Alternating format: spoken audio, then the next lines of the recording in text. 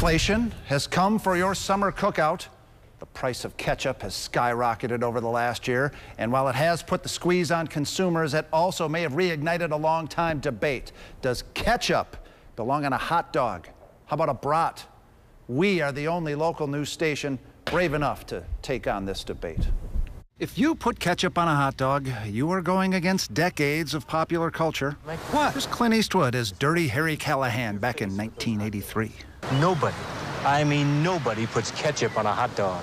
The National Hot Dog and Sausage Council, whatever the heck that is, lists ketchup as a no for people over 18. And now even the economy is piled on. The cost of ketchup has skyrocketed over the last year. It's tripled in the last I'd say year.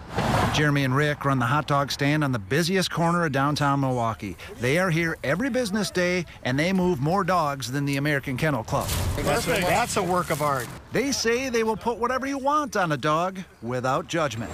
People get what they want, and I don't tell them what they should do. Which is different than some hot dog stands in Chicago. Check out this report from our sister station in the Windy City, a strict no ketchup policy.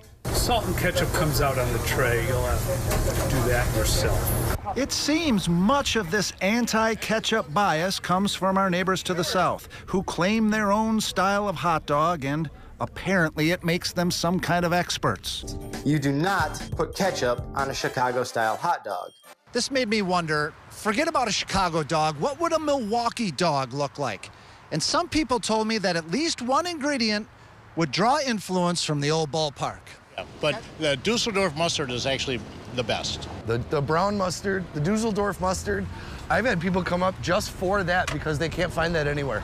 The old hot dogs at Miller Park and County Park with the Dusseldorf mustard, out of this world. A Milwaukee-style dog has not gone nationally famous just yet. Maybe because Chicago dogs follow the pack and this city prefers individuality. Ketchup, you gotta do the brown mustard, no yellow. And then we like onions on them too. You have to have the sauerkraut, the onion, the brown mustard, maybe some relish on there.